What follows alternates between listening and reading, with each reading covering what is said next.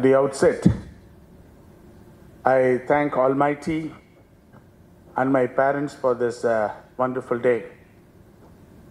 First of all, I have to thank all the students here because Father Arun was telling, you have been listening to speakers the whole day. It's rather very difficult. So let us all make it more interesting. Thank you very much, Father. In fact, Father Arun was telling that I am his brother. Yes, he is my younger brother.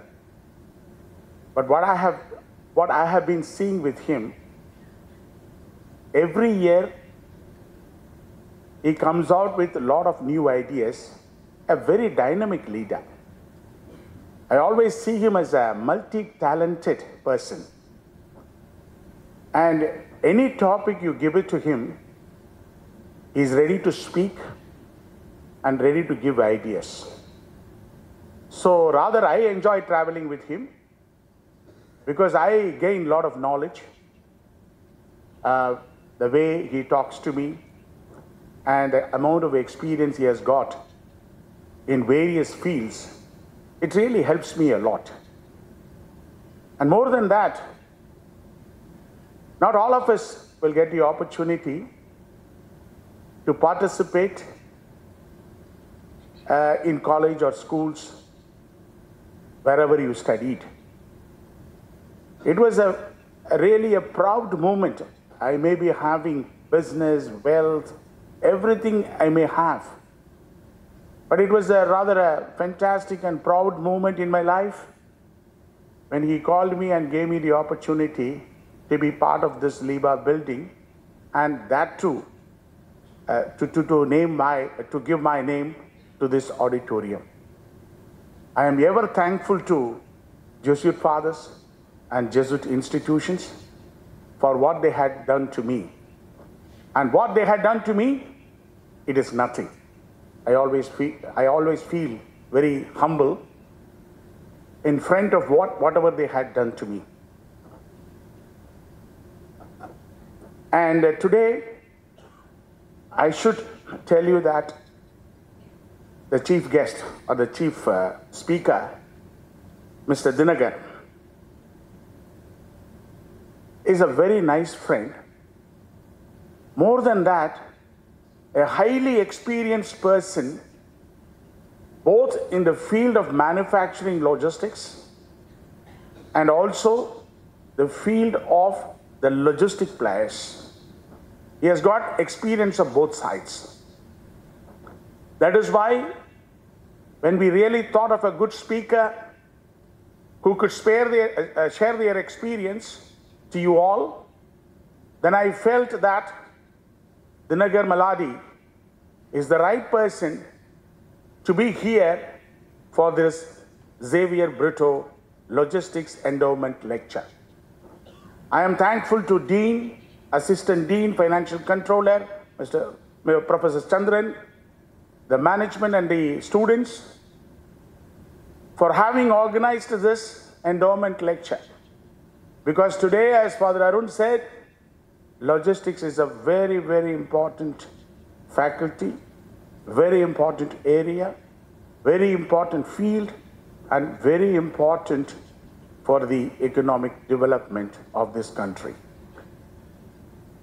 And when I was sitting, actually, when they said, I was also old student of LIBA, yes, I must say for a few minutes, the LIBA was responsible today what I am.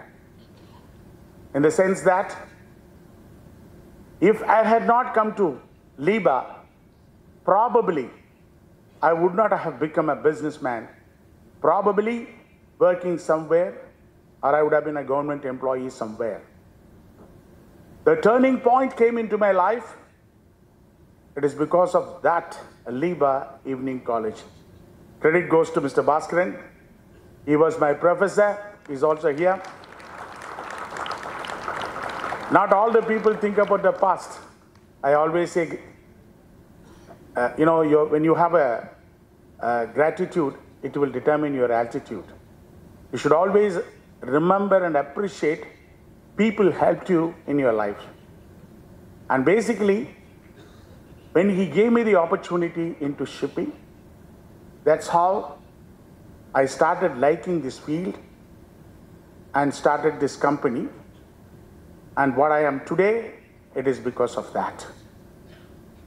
And, I was just thinking, like when I was looking at my name and all that, coming from a small village, all along studying in Jesuit institutions and studying in Loyola and LIBA, I never thought that I could contribute to LIBA one day and also to be part of this endowment lecture. And I always thank God. It's all blessings of my parents.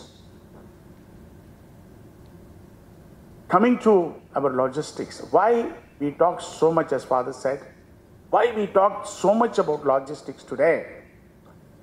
Logistics is something, the lifeline of trade, commerce, and industry. Because without logistics today, without the excellence of logistics today, we cannot think that our country is moving from 5th place to the 3rd place among all the developed countries. Today, our Prime Minister has talked that our country has moved to the 5th place.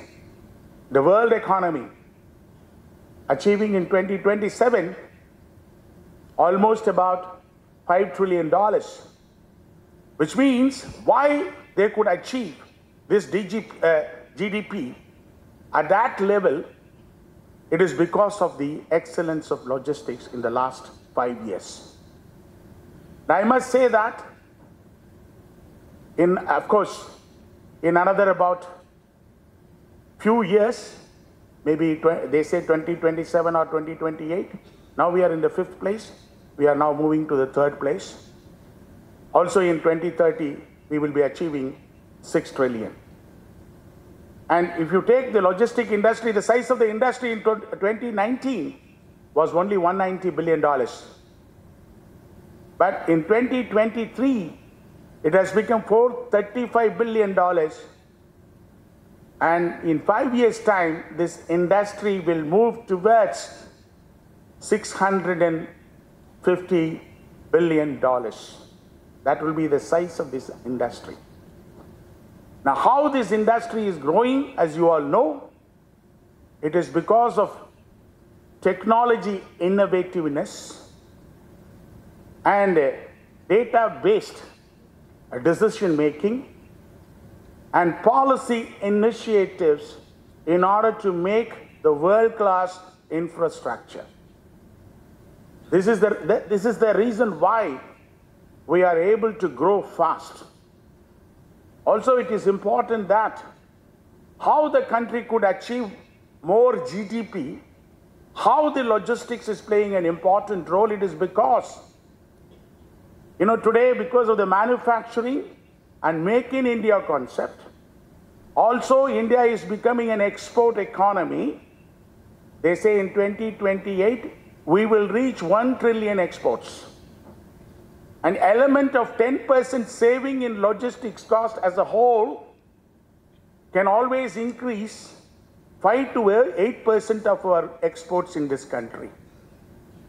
So much is there in logistics. That is the reason why the government has started concentrating in the last 5 years about this industry.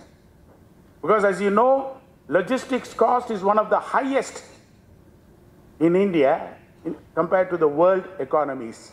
It is almost 14%, whereas the international average is less than 10%. If you need to achieve less than 10%, lot of initiatives are required. That is why you would have seen recently government 2021, 2022 and in 2023, they have come out with a lot of programs like Gati Shakti program, logistics policy of 2022, and then ULIP, United Logistics Interface program, and so on. Basically, what is this Gati Shakti? It's a fantastic program because before we used to deal with the different ministries, different aspects. The best thing the government has done, 16 ministries who are dealing with infrastructure, they have brought it under a single platform. I would call it as a centralized portal. The number two, why they brought in logistics policy? Basically, as I have told you, the logistic cost is one of the highest in India compared to the world economies. That means they need to bring down the logistics from 14% to 10%. So that is why they have brought in the logistics policy. More than that, as a key component of these two, they created this ULIP. When they have created this ULIP, the main focus is basically ease of doing. When I say ease of doing, it is more governance and less government. This is called ease of doing. So they have brought in ULIP with the interface to make sure that ease of doing is there in our business. That is why, as per the World Bank Logistics Performance Index, we have gone from 44th place among 139 countries to 38th place. And very soon, we will start moving in because of our lot of initiatives in this area. And now, I have told you how logistics is important and the supply chain is important, and you should know, many of you will have the doubts. When I say logistics, what is this logistics? Nothing, because it comprises it is a very comprehensive concept, wherein you involve road transport, air transport, and you involve sea transport, and you involve rail transport, and also supply chain. So rail, road, air, water, and supply chain. And all have been included. See, those days, when I started the company, it was only a glorified warehousing or clearing and forwarding or transportation. Today, it has gone to that extent. They have included entire ambit of areas of logistics, areas of business into this logistics. That is why now the government is talking about multi-modal connectivity. That is a fantastic concept, that is combined mode of transport. Previously, we were looking at railway transport separately, air transport separately. Today, what I am seeing is that there is a combined mode of transport, that is multi-modal connectivity, and that is the main reason why we are talking about the cost is going to coming down, and government is taking a lot of efforts. This is where the ambit of logistics field has gone up, and the requirement for skilled people is all the more very important. As you all know, in 2022, this industry was employing only 31 million. Whereas in another 5 years' time, there will be 1 million jobs added in this industry. Of course, it is not yet getting very professional. Still, we are a bit of unorganized, fragmented. But I am sure, I am confident what I had seen in the past, because I have seen the most conventional period, medieval period, and now I am seeing the digital period. I am very confident that this industry is going to be employing more and more people in 5 years' time. That is the reason why we still have the skilled people gap, in the sense that we are not able to get the right professionals for the areas which are required, because it is more and more getting into technology, it is more and more getting into technical, it is more and more getting into other areas of developments. So naturally, we need skilled people. I'm very happy that to have a collaboration with LIBA for logistics. Of course, we are all in the initial stages. We are trying to create our own syllabus, a structured syllabus, and so on. It's a very tough job, challenging job. But with all our experience, I'm sure in India, we will definitely create a kind of a structured education that will take care of the entire development prospects of this industry. This industry has got a huge potential. That is the reason why I thought this endowment lecture should come in every year. There should be an awareness of this industry, and so much is so much is being talked about this logistics field, and so much is coming up. Even Prime Minister, every other minister, every day they are talking. Even in Tamil Nadu, they are talking about infrastructure development, this development, that development. It's all pertaining to only logistics.